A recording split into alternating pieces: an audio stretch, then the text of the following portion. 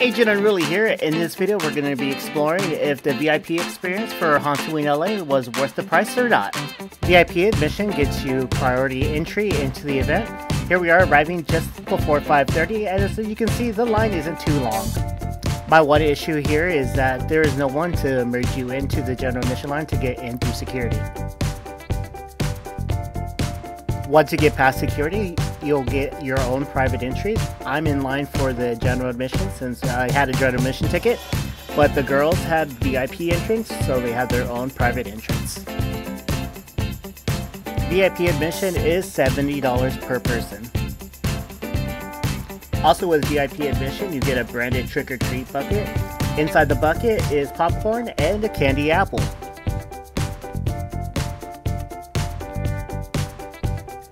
The branded trick-or-treat buckets were kind of small in my honest opinion. Ooh, that's kind of small. The other thing I didn't like was they gave you a little stamp to show that you're a VIP. They didn't give you a lanyard or anything else that really shows that you're a VIP person. VIP admission also includes a front of line pass for face painting and hairspray. Here is the VIP entrance for face painting. The face painting line was about 20 minutes at about 5:45, so it does save you some time. When the girls went to go get their face painted, there was only one other guest in the VIP line, so their wait was no more than 5 minutes. The VIP pass for face painting was definitely worth it. Here's the VIP entrance for the hairspray.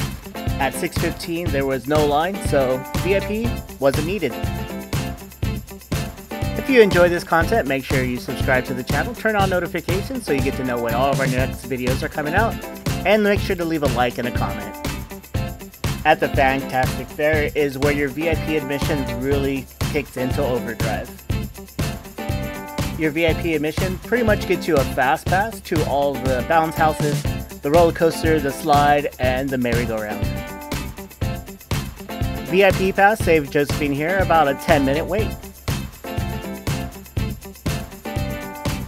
Here at the merry-go-round, VIP pass got Josephine and Grandma on the ride pretty much right away. They saved themselves about a 5 to 10 minute wait.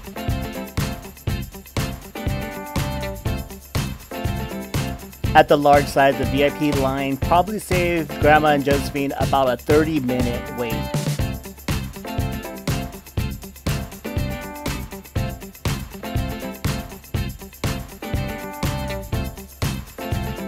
Josephine and Grandma had no more than a 5-minute wait. I think it took them longer to take their shoes off than it was for them to get on the ride. If you want more information about Haunt O Ween and about general admission, please check out our other video, where the video has a full review about the entire event. Here's the VIP line for the roller coaster, the little kiddie coaster. Honestly, just a 5-minute wait for Josephine, but the regular line itself was probably about 30 minutes.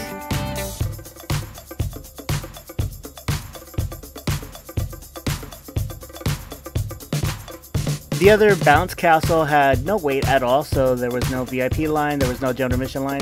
This was large enough to fit a bunch of kids, so there was no line.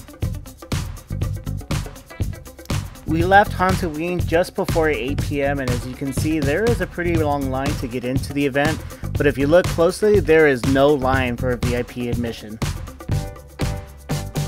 In my opinion, VIP admission is really worth it if you plan to come to the later hours. Compared to how the line was when we showed up at 5:30, there is a big difference between the lines. Overall, in my opinion, the VIP admission was worth the price. My only thing about it was no lanyard, and the Halloween bucket they gave you was kind of tiny.